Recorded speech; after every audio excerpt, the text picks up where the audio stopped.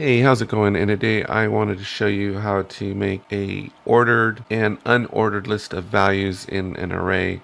I know that doesn't sound that much fun, but you could use this if you wanted to create a list of objects in apparent random order and things like that. Now this is just a verse device, and this is all in the code. And I have two values here, one's called min and max value that we can set here in the editor. And this is just picking a value for the random number generator that sets the length of our array.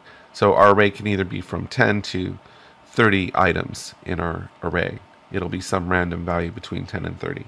So if we go into the code, it's not really that complicated. Here is our two variables that we set. Up here we define a variable called array length. It's an integer, and we get a random int between 10 and 30. But like I said, these values can be changed. And there's something really interesting here. Essentially what this line of code is doing, and I didn't even know you could do this, is that we're using a for loop to populate an array. But we're not doing it down here, we're actually just doing it horizontally. And so this output here, this kind of output value has to be here.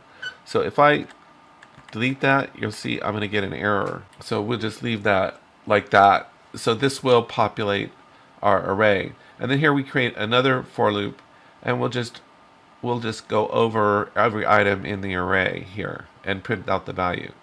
Then we're just going to take a little break, and then what we're going to do is we're going to take that array and shuffle it and create a new array called unordered, and then we'll cycle through that. That's all there is to this. So let me go ahead and generate that real fast. We hit start, and you'll see how it created the list, and then it went to a shuffled list. It doesn't stay on the screen very long. But anyway, I hope you found this of some help. Take care, and I'll talk to you next time.